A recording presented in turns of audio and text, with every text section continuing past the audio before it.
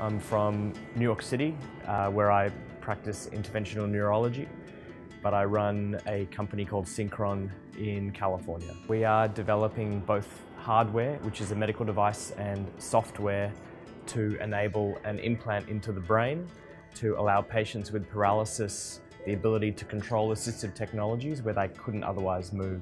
The basic concept of the idea was two things. One is that you can take a stent and put sensors on the stent that can record activity around the blood vessel. The second is that you could put that near a part of the brain that you can learn how to control. The area of the brain that we understand the best is called the motor cortex, which is the command center of the brain, which is what's flashing up right now as I move my hands. I had done at Monash University an honours year under Professor Paul Fitzgerald in motor cortical physiology, giving me an understanding of how that part of the brain works.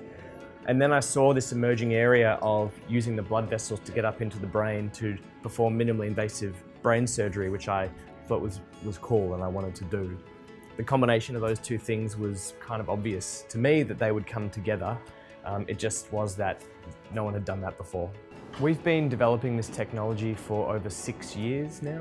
I would have to say the most rewarding moment would have been the point about 3 years ago when this device that we had been building really on the shelf, Dr. Nick Opie, who's the CTO of the company, was making these devices by hand, and we showed for the first time that it was possible to record from brain activity from inside of a blood vessel. And at that moment, we realized we were onto something new and interesting.